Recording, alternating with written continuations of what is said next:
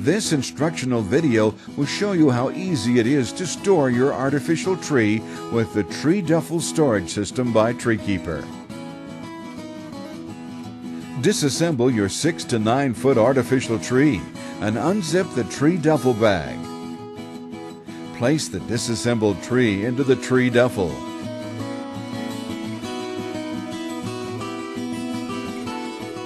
Use caution when moving the TreeDuffel bag, as it can be very heavy.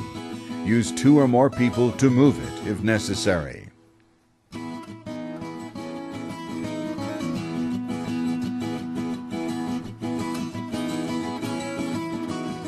For larger artificial trees, including 9-foot trees, use the expansion compartment in the top of the TreeDuffel bag.